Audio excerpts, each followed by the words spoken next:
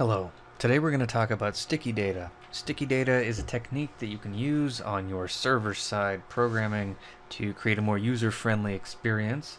Now, this is related to data validation. This isn't a great entry point into processing forms, but it's pretty close to the beginning of the discussion. So oftentimes data validation is done using a client-side script like JavaScript, but we're not talking about that today.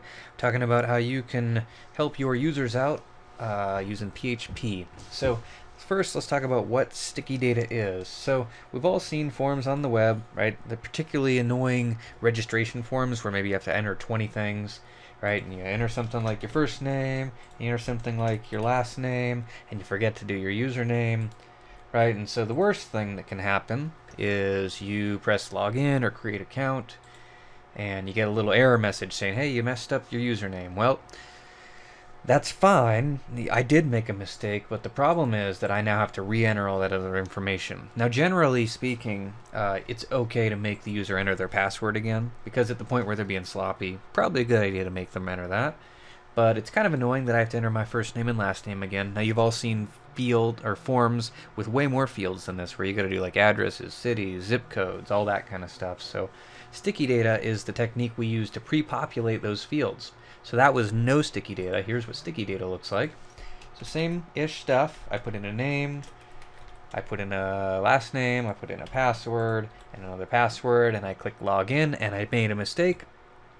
And through data validation, I detect that I made a mistake, but notice that my first name and last name are pre-populated on the form. Like I said, there's some client-side techniques like JavaScript to do something similar, but this is purely being done using PHP, so let's have a look at how that works. So this is just more work than we need to do. We're going to be looking at this very simple form. So let me wipe out all of the data. Looking at a form right here. I didn't polish it up a whole lot. So one time that sticky data is useful is when you're trying to get all the information in a form. The other one's with like a login. So let's say my name's Ken and I'm trying to log in.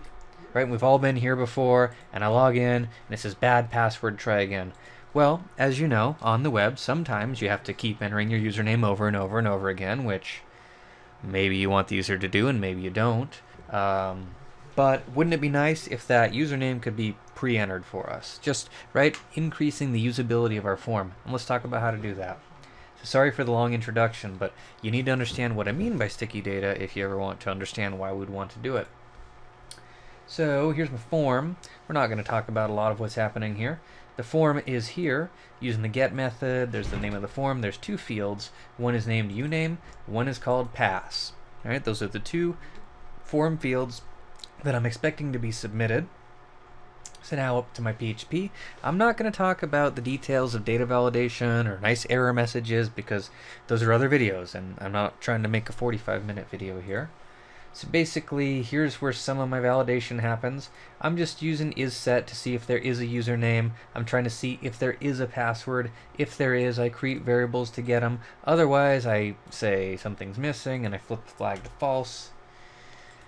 Now this form doesn't really check for the integrity of the data, it just kind of checks to see if it was submitted, but here's something that actually happens. So here, I don't even check the username. I just say if the password you entered was ASDF, then I say welcome back, whoever the heck just submitted the form. Otherwise, I say something about a bad password.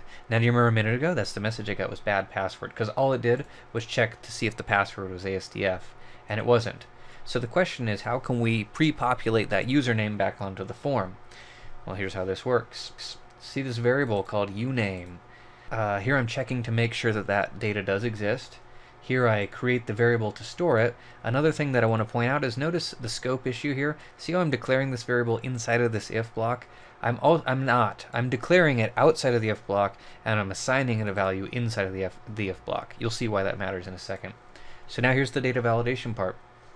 Or sorry, the sticky data. So what I'm going to do is I'm going to head down to the form itself, and I am going to, inside of this input, I'm going to give it a value attribute, and I write value equals, I open and close single quotes. This is kind of a nice little recipe I've learned over the years, so I create a little empty field, and then inside of those parentheses, I open a PHP tag, and I close a PHP tag, and in there I just put out a simple echo of the variable which stores the thing that the user entered, which is uname. That's it. So in the event that there's nothing there, like the first time a user visits the form, there's going to be a value of an empty string. If something was submitted, then it's going to be whatever that was. That's sticky data, right? I mean, you could do this to every field on your form. You could do it to select fields on your form. I'm going to save this. I'm going to visit that page that I came from, and I'm going to refresh it. And you see now Ken's there. Now it's just my job to just spam away passwords. That's the wrong password. And right, notice I get to, all I have to do is work on is the password here. I mean, so I'm not saying you always want to do this, but if you want to create a little bit more user-friendly experience for your users, finally I entered ASDF, and now I'm logged in. There's all kinds of things here that we could improve, but that is what sticky data looks like, and that's a quick and easy way to implement it. Thanks for watching.